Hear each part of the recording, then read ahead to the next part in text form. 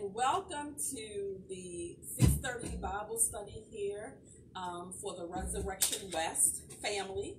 And also for anyone else that's joining in, Resurrection West consists of Metropolitan and St. James and Ames. And I'm excited to be here as your evening Bible study teacher.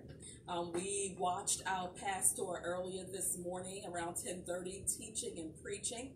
And so we're so grateful for his leadership and all that he's doing to make our churches wonderful.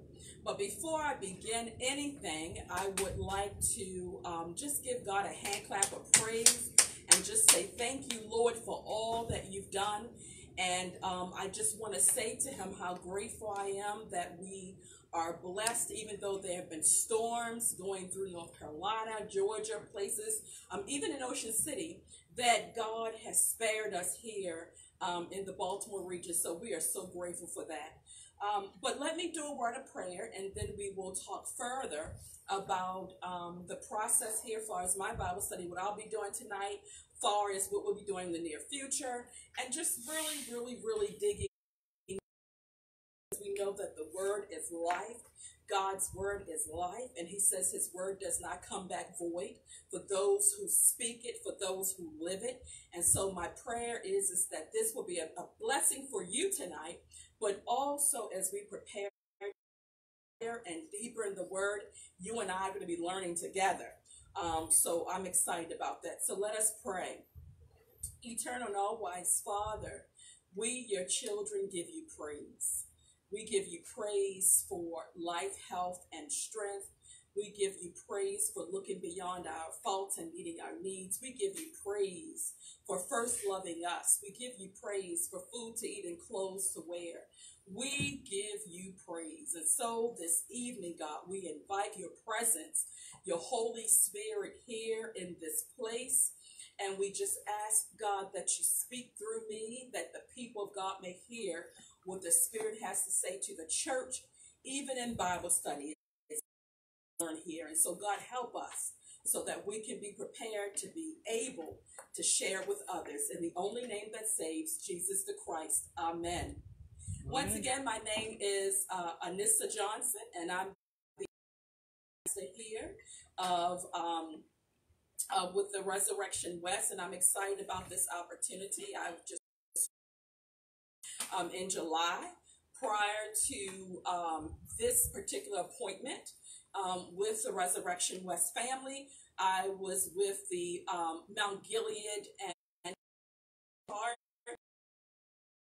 was in Baltimore County, and so up towards Hanover, Pennsylvania. Basically, they were very much rural churches out in that area,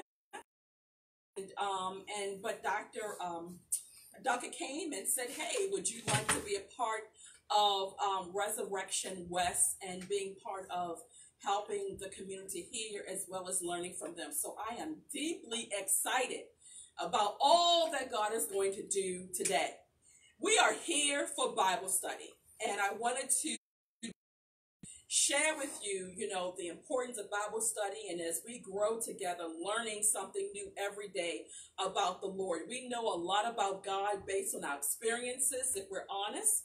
We know a lot about God based on the Word of God, but we really know God based on our experiences and all that we've been through. Everybody here can say there was a miracle that you were blessed by, or there was a blessing that you kept asking God for and God delivered.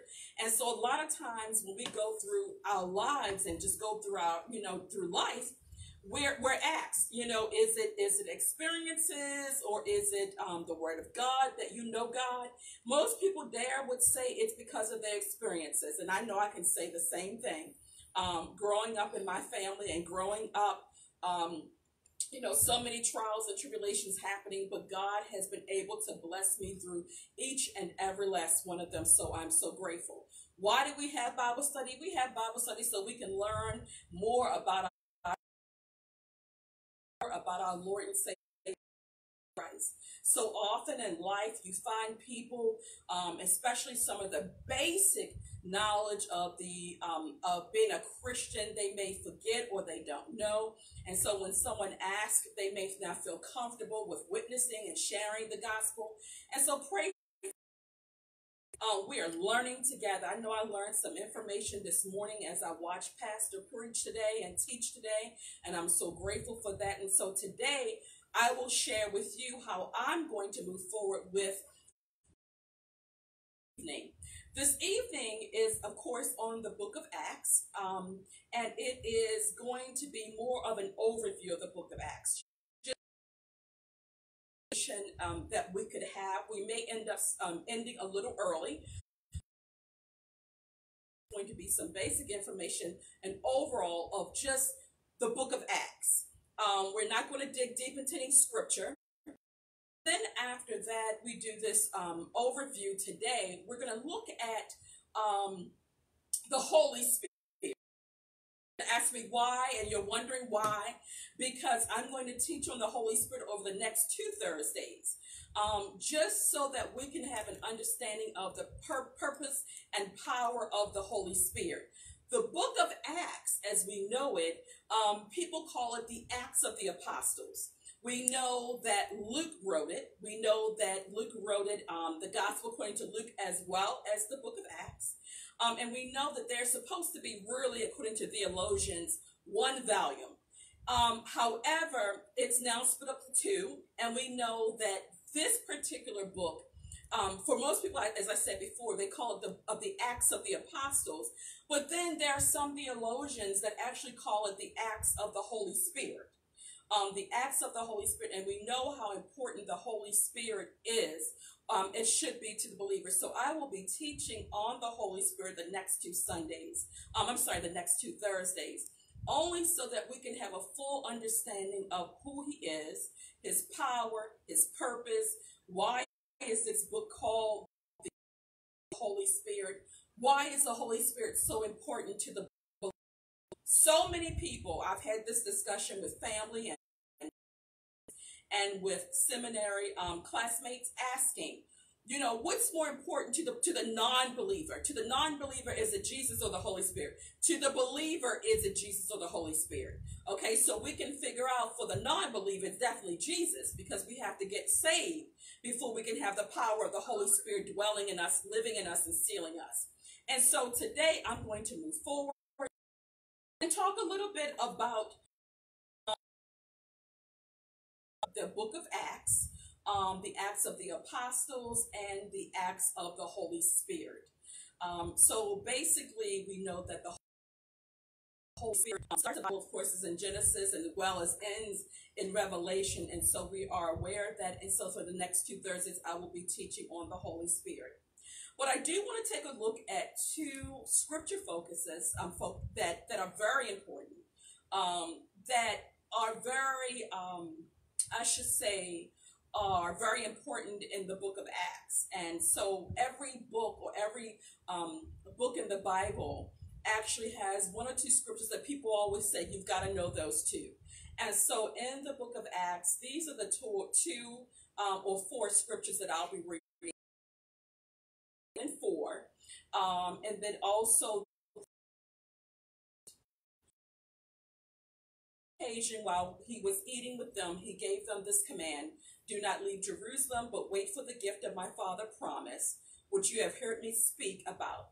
For John baptized with water, but in a few days you'll be baptized with the Holy Spirit. And then also, but you will receive power. That's a very important scripture. But you will receive power when the Holy Spirit comes on you, and you'll Jerusalem and all in Judea and Samaria and to the ends of the earth. So here we go. The author, of course, as I said before, is Luke, a physician, author of the Gospel according to Luke.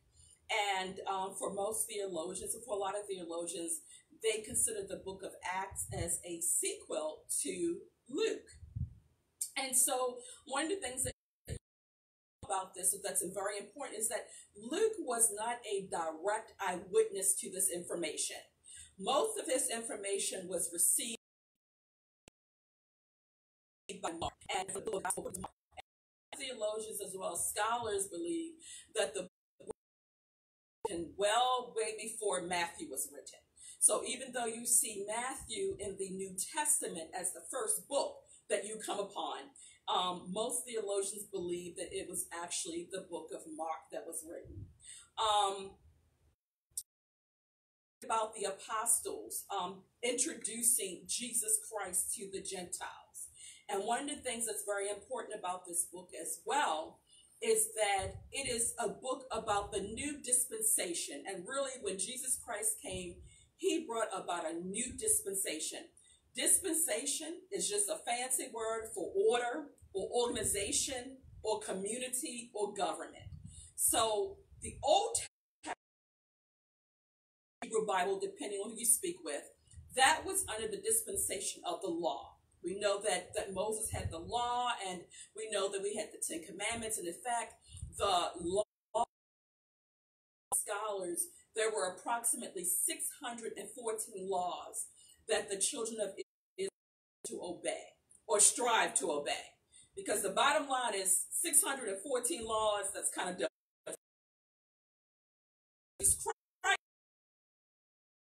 And so we understand that unmerited favor, that grace. And so we are now God's children. We are now under the dispensation of grace.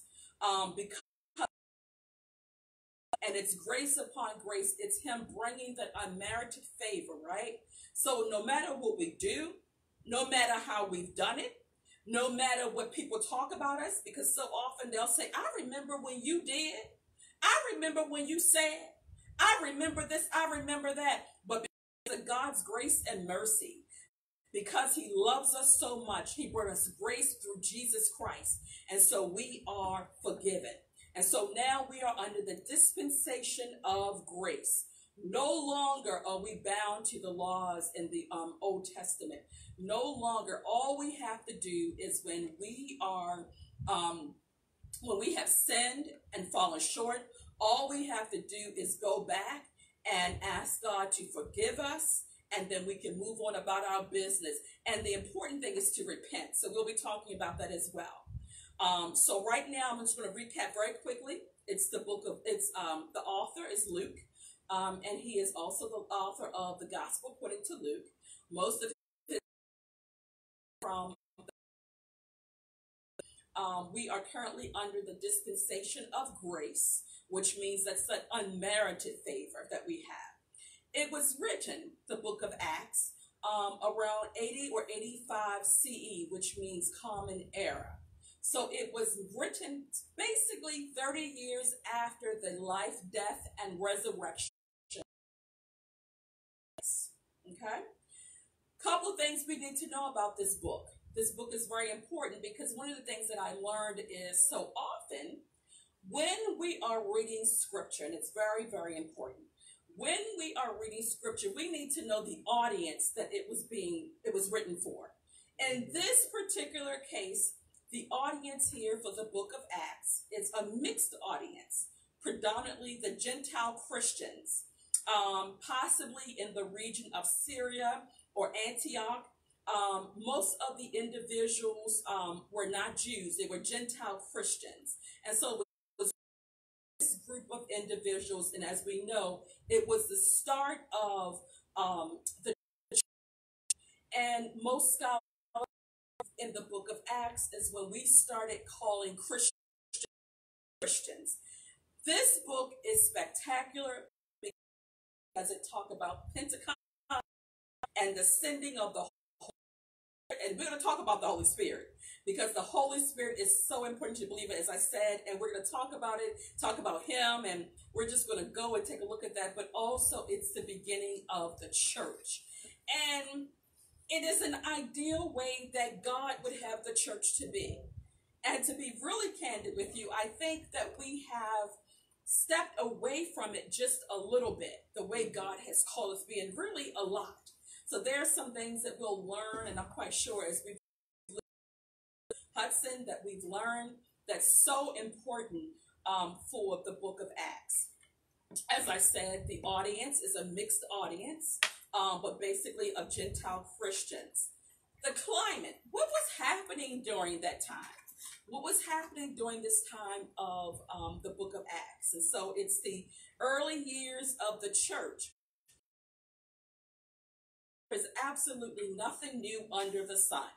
So whatever the church is dealing with today, the church dealt with back thousands of years. The climate was very interesting because it dealt with the difficulties of including Gentiles in this time.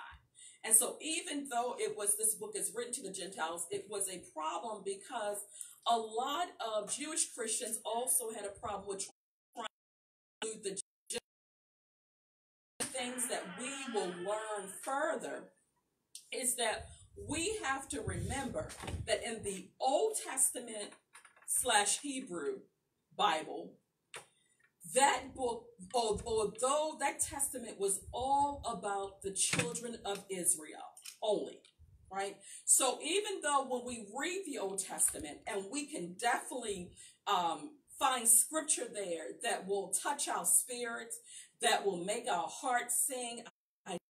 From Ames, we were talking today, and she was talking about how that scripture, Deuteronomy 28, I'm blessed in the city, I'm blessed in the field, I'm blessed when I come and I go.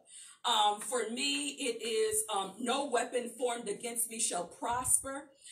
But then there's so many more scriptures that we find. Of course, the Psalms. In my salvation, whom shall I fear?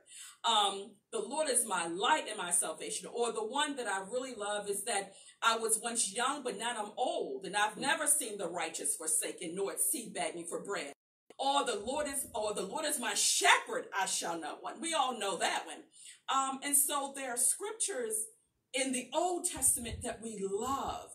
And I bet if we were to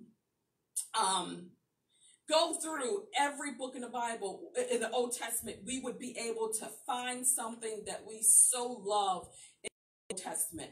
But the Old Testament really was about the children of the covenant that God had with the children of Israel. The New Testament is really about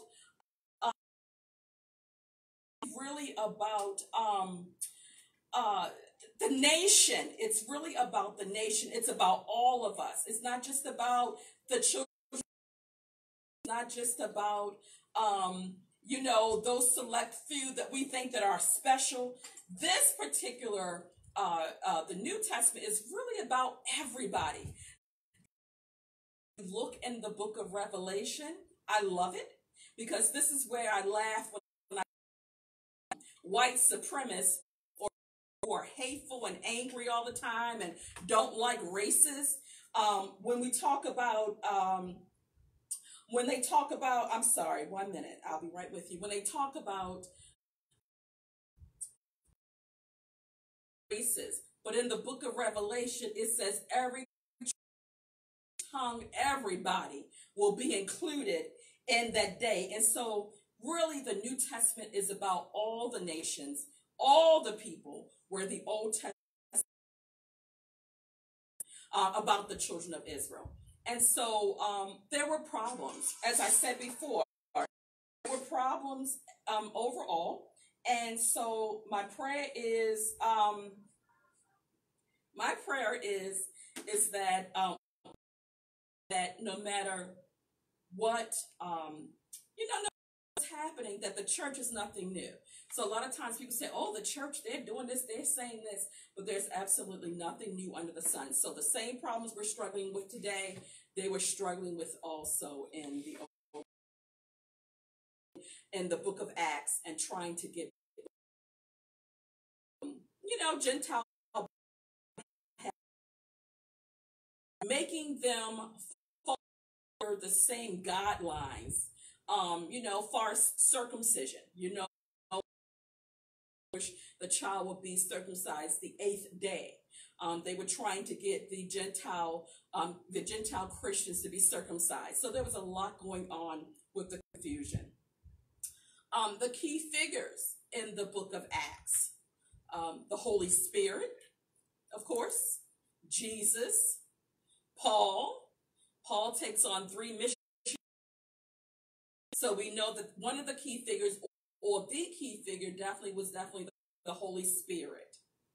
One of the things that I like, that's very important is I remember there was a term during my time in seminary, and one of the questions asked was, what's the Christology in it, right?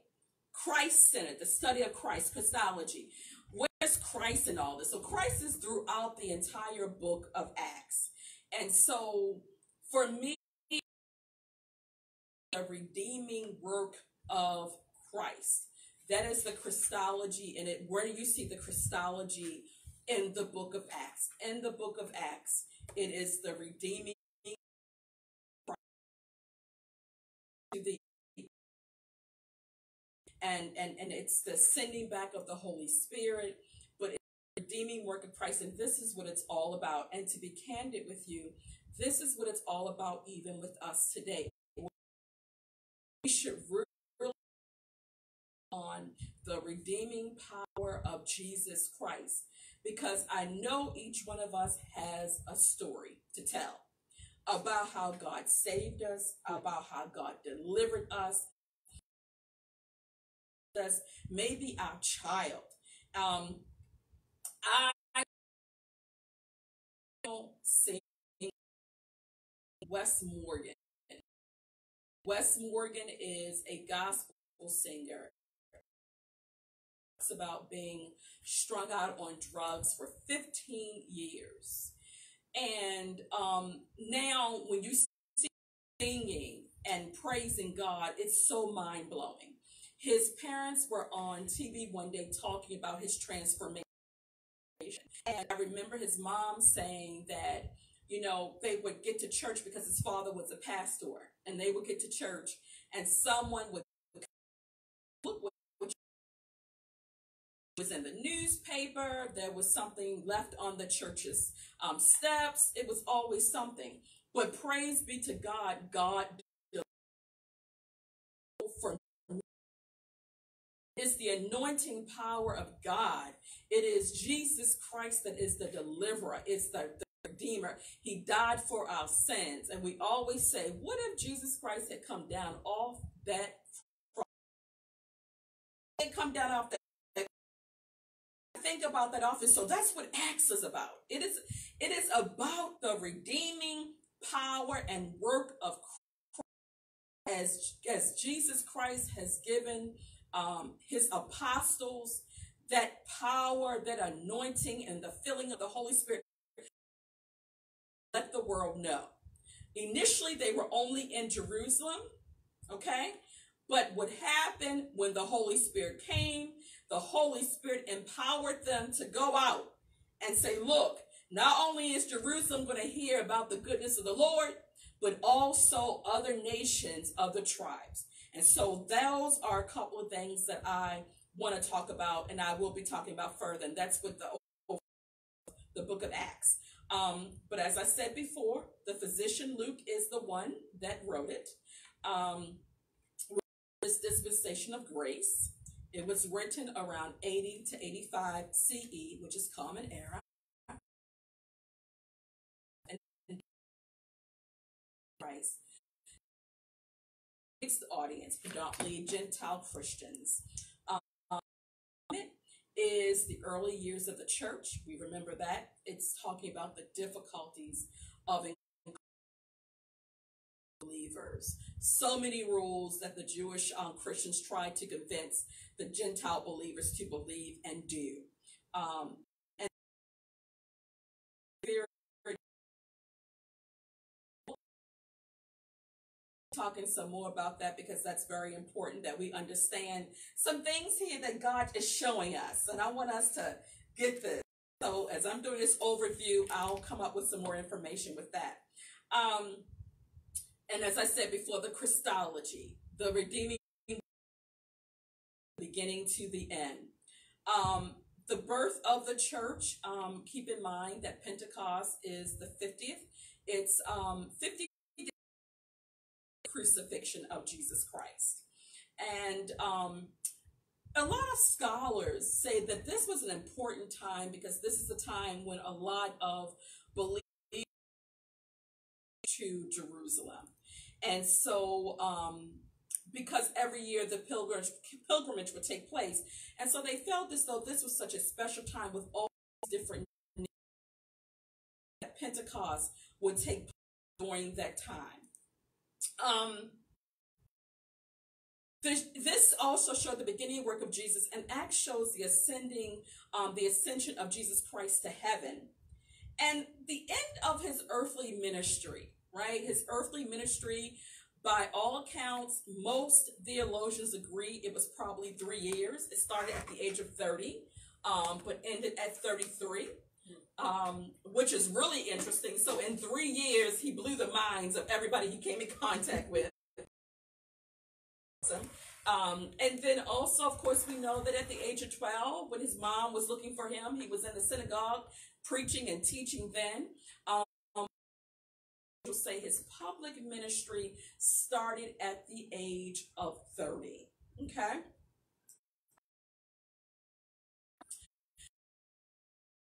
School is in the preaching in Rome, the world power, keeping in mind that Jerusalem was the religious place of religion and spirituality, where the Roman represented the power of the world. And so it's interesting because as I was reading some information, they were saying that in the United States, that's how the United States looks at themselves. They said that they look at themselves both as Jerusalem and as the Roman power, right? So the United States appear to look at themselves as Jerusalem because they feel they're very spiritual. Well, that's debatable. But then they say they look at themselves also as this great power, like the Roman power, which is a world power. So the Roman Empire. Acts 1 is to the Jews. Okay? So Acts 1 through Acts 12 is Peter witnessing to the Jews. And his message to the Jews was, you need to repent. You need to repent. Because the Jews were waiting for the Messiah. Expecting this king to come in all awesome and beautiful and all this women and glory and all those things. But you know that Jesus Christ was a donkey, and that is a recovering addict if you weren't a recovering addict. Or how do you minister to someone when you've never been a prostitute? Well, I say, filled with the Holy Spirit and you have Jesus Christ on your side, then you can witness to anybody that you want to witness to, because the Holy Spirit is speaking through you. When you become a child, right? When you become a child of Jesus Christ, when you are his, when you've been sealed by the Holy Spirit, when you're filled with the power of the Holy Spirit, you become his. And so I love this because God does not play. Because he says, look, whoever is willing, that's who I'm sending. And so Acts 1 through 12 is really about Peter witnessing to the Jews. We know Peter could preach, and we know there were times when the Holy Spirit, he would be filled with the Holy Spirit and he would speak. And we understand that 3,000 people gave their souls to Christ. And so his main focus was telling the Jews, it's time to repent. And we remember what repent means. Repent means to turn around and turn from our wicked ways. There's a difference between repent and saying, I'm sorry. Right? So often people say, oh, I ate all the eggs in the refrigerator. I'm sorry. And then they go back and do it next week and do it week after next and keep doing it. But when we sin and fall short, we're to repent. That means that we're saying we are totally changing our mentality. We're totally changing what we do, and I'm sorry about it. We're not going to do it again, and it's painful for us to feel it or that we would have done it. So when it was called to repent, Peter was telling them, look, you all did not realize that Jesus Christ was the Messiah. So therefore, you all need to repent. And so that's what Peter was witnessing to the Jews about. Acts 13 through 28, right? Acts 18 through 28 was really about Paul witnessing to the Gentiles. Okay, so this is God. God is something else, because let me tell you, he has the ability, and he can do all things. But I love this because it's Paul witnessing to the Gentiles. And what Paul is stressing to the Gentiles about is to believe. Jesus Christ has come. Jesus Christ has been buried. Jesus Christ resurrected with all power in his hand. Now it's time to believe. Believe that he is who he say he is. Believe that he wants us to walk in the power and the anointing of the Holy Spirit. Believe that he can do all things but fail. Believe there is nothing too hard. Believe that he died for our sins and that he gave his life for us, right? So often people get into this discussion. Was it the Jews that killed Jesus, or was it Pontius Pilate that killed Jesus? But Jesus says in the gospel according to John, I laid down my own life. He says, I did that. I did it. And so Paul is now witnessing to the Gentiles. And remember when I shared with you that Peter witnesses to the Jews, right? And he's telling them to repent. Paul, on the other hand, is witnessing to the Gentiles. Now, what's interesting about that?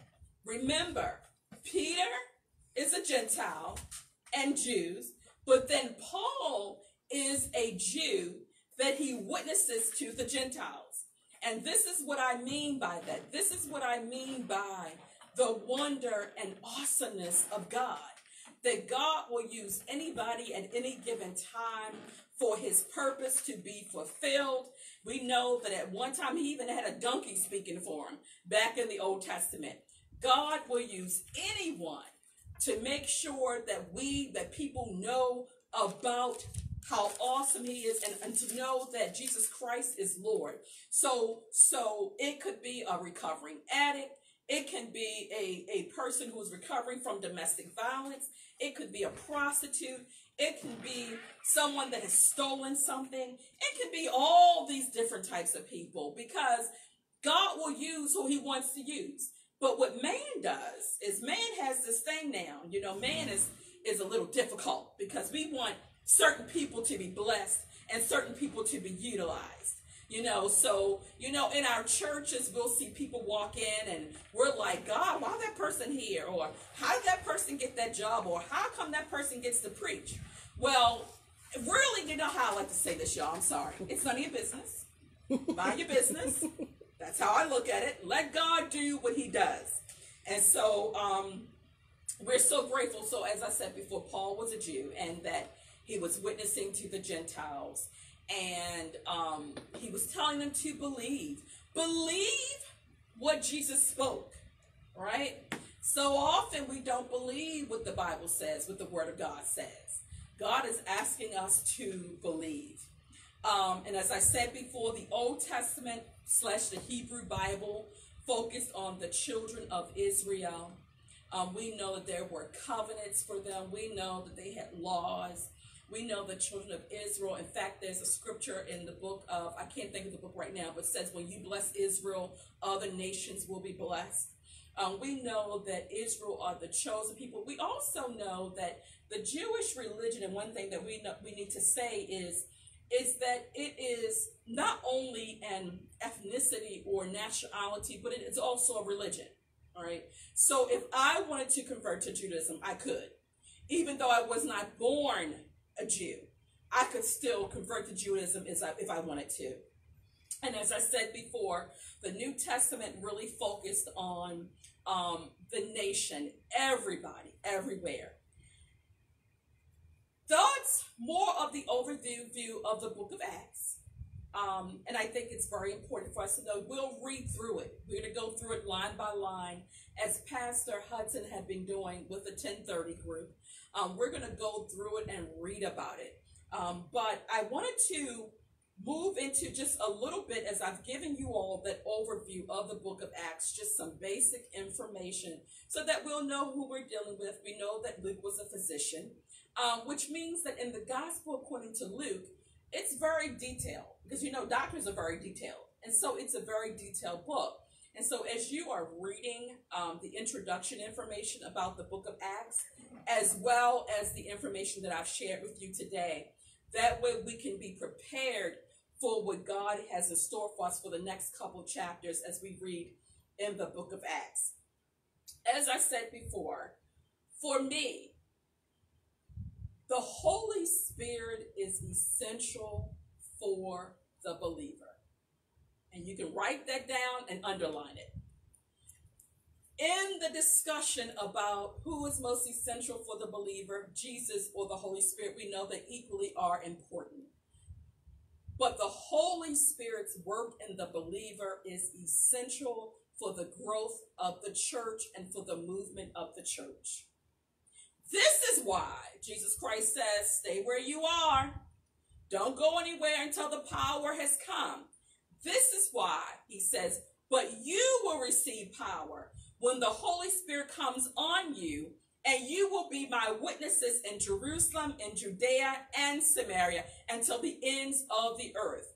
So we're going to talk a little bit just about the Holy Spirit for the next 20 minutes, or maybe a little shorter than that, probably the next 12, 13 minutes. We'll talk about the Holy Spirit. Who is he?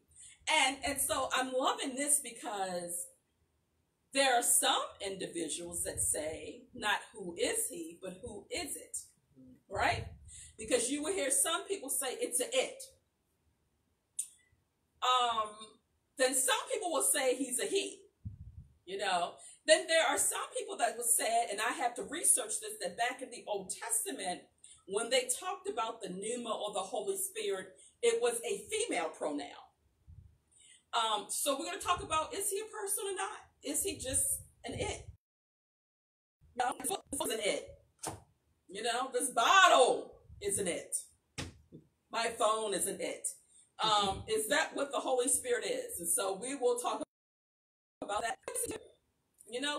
What's his purpose? We hear about the Holy Spirit, and I think what happens is so many people have heard so many different stories about the Holy Spirit. So many people are concerned. They are scared about him. They don't know. Is the Holy Spirit when people run around the church and fall out? Is the Holy Spirit when someone stands up and can utilize the gift of knowledge or the gift of wisdom? We know that the Holy Spirit gifts are real. There's the gift of healing. There's the gift of knowledge and wisdom. There's those gifts of teaching and preaching. And I always tell people, when someone is preaching under the anointing, is so different when someone's just preaching. People have good oratory skills, right? Right? People have good oratory skills. But it is the anointing that makes the difference in a preacher. So someone will get up and a motivational speaker. But it's the result of what happens with that anointing. So it's the filling of the Holy Spirit that makes the difference between the preacher and the motivational speaker and what their purpose is. Okay, so that's oratory skills. Motivational speakers, a lot of them have oratory skills unless they're called to preach and filled by the Holy Spirit. Then it's the Holy Spirit that makes the difference. We're going to look at him in the Hebrew and New Testament. Right? So in the Hebrew Bible, which is the Old Testament, how did he represent himself? Right? Because in the Old Testament, he was not there permanently with him like he is in the believer for the New Testament. In the Old Testament, you will find scripture where the Holy Spirit will come upon someone to do something, to prophesy. You'll see that a lot in the Old Testament, where the Holy Spirit will come upon someone to prophesy, or he will fall fresh on someone and they would prophesy. We're grateful for the New Testament because he lives in us, and we are the temple of God, and this is why we have to watch what we do and what we say. some of the names of the Holy Spirit, right? So you'll say the names of the Holy Spirit, the Spirit of truth, right? The Holy Ghost. A lot of those who grew up Pentecostal and holiness will say the Holy Ghost. He is the Spirit or the Comforter. He is also in the Greek called the Paraclete. Paraclete. He what? Paraclete. And there's so many other names for him, but the Holy Spirit, the Spirit of truth, the Holy Ghost, the Comforter. Those are some of the main ones that I've seen, biblically speaking. And what we're going to do further is I'm giving you all an overview, but like I said, next week we're going to really get into the word, so make sure you have your Bibles ready to really go through and mark up your Bibles and get ready. So the Holy Spirit, remember I asked, was he a person or it? Well, according to the Bible, he's a person. And we will look at 1 Corinthians chapter 2. Okay, 1 Corinthians chapter 2 and verses 10 through 11. And I'm going to read something to you so that you'll see why people call him a he or a person as a Corinthians and 11. Let's see here. And it reads, those things God has revealed to us through the Spirit. For the Spirit searches everything, even the depths of God. For what human being knows what is truly human except the human spirit that is within? So also no one comprehends what is truly God's except the Spirit of God. And so he says here is that the Holy Spirit, even the depths of God, for what humans know what is truly human. He searches the hearts of Christians, right? So that's something that the Holy Spirit does. That's something that a person can. That's something that a person can do. It cannot search anything, but a person can. So that's one thing that we notice that we know that according to Scripture, he's a he. He teaches. If we look at 1 Corinthians chapter 2, verse 13, and it reads, and we speak these things in words not taught by human wisdom, but taught by the Spirit, interpreting spiritual things to those who are spiritual, right? He teaches. So he's teaching us about the word of God. He teaches us. In Ephesians 4 and 30, he grieves. And so also a couple of things that we show that he's a person. He guides us into truth. And that's out of John. That's John chapter 16, verse 13. And it reads, bear with me for one moment. John chapter 16, verse 13. When the Spirit of truth comes, he will guide you into all truth. For he will not speak on his own, but will speak whatever he hears, and he will declare to you the things that are to come. He will glorify me. This is the Spirit speaking. This is what God is saying. He will glorify me, and that he has the power to share with you the truth of what's happening in the world. So, and it can't do that. And then also, there are a lot of things that the Holy Spirit does, but he convicts us of sin. So that's chapter 16 in the book of John, and it's verse 8. He convicts us of sin. And bear with me for one moment. And when he comes, he will prove the world wrong about sin and righteousness and judgment. About sin because they do not believe in me. About righteousness because I am going to the Father and you will see me no longer. And this is Jesus Christ talking about the Holy Spirit. He's like, look, I am leaving you all. I've been walking with you guys for a while now, but I'm about to go back to my Father where the angels are singing, holy, holy, holy, Lord God Almighty. We have to remember that. When Jesus Christ came to earth, Lord have mercy. He had to deal with us. People like us, I should say. So he was being serenaded by the angels about how awesome and wonderful he really is. But he had to come here and walk amongst us. And I love it because Jesus Christ, and we're the only religion about that. That we had a say for us. Our pain, understands what we've gone through because he's experienced it. He's experienced the dislike, the pain, the discrimination, the hate. He has experienced everything that we've gone through. And so I'm so grateful for that. We have a Savior that we can identify with and that died for us. But Jesus Christ is talking about the Holy Spirit. He's like, look, when he comes, he'll be able to talk to you about judgment, about truth. He will be able to reveal to you what is really happening in the world. And then he also talks about here, actually in the book of Acts, chapter 8. In the book of Acts, chapter 8, and it's actually verse 39. The Spirit of truth is also a miracle.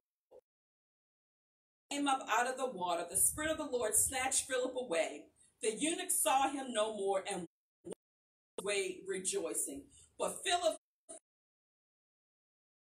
and as he was passing through the region, he proclaimed the good news to all the towns he came upon in Caesarea.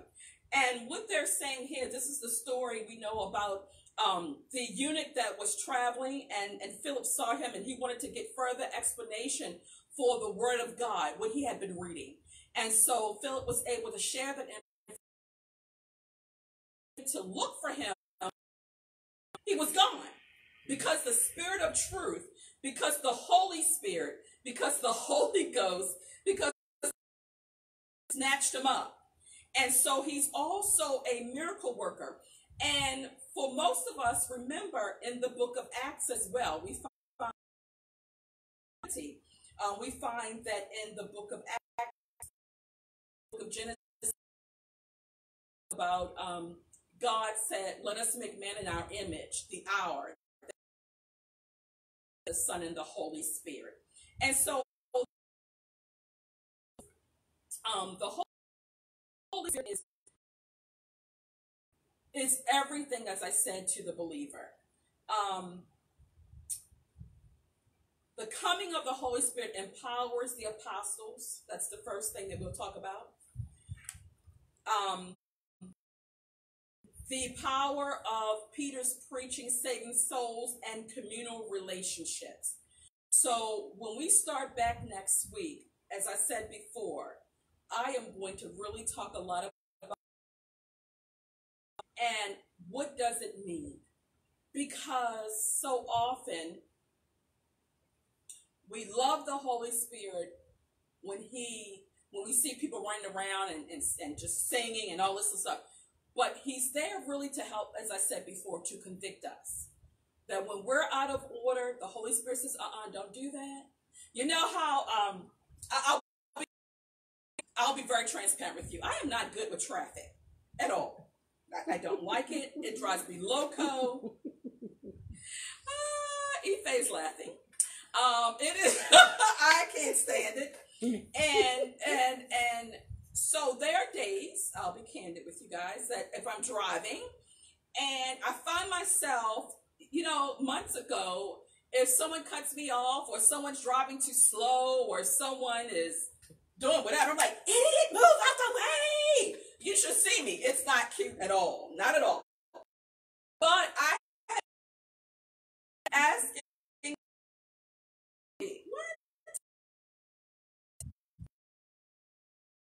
as are dealing with a lot, even as African Americans. Mm-hmm.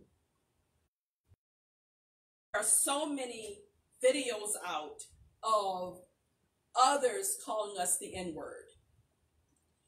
And I often happen. I've been called the N word once, and I just laughed and just. But we want the Holy Spirit to even be able to convince us this is not the time to curse anybody out or say something out your mouth that's inappropriate. Remember who we represent, right? Remember that we are representing God. And so the power of the Holy Spirit is needed for the believer so that we can function in the way that God would have us to function, and that the way God will get the glory from our actions. Do we fall short? Absolutely. That's why we have to repent. But the bottom line is that we thank God so much for the person of the Holy Spirit. I actually have 8 minutes left. Are there any questions or any comments? You know it's muted. So you can unmute it. I think you got to push star 6. Star 6. Try star 6. Muted. That's not. Star 5. Try star 5. All are muted. I don't know how to. Okay. You star 6 again. Unmuted. There you go. Amen. Amen. So I have unmuted the phones for everybody so that if there are any questions or anything that you would like for me to repeat, I can do that. Are there any questions?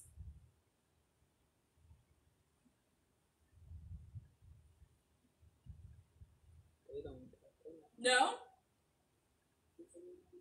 Okay, is anyone there? They don't talk a lot. They may not be. So just wanted to share that information and to let everybody know that next week is all about the Holy Spirit for the next 2 Thursdays. I want to take the time to say thank you for allowing me to come into your homes this evening.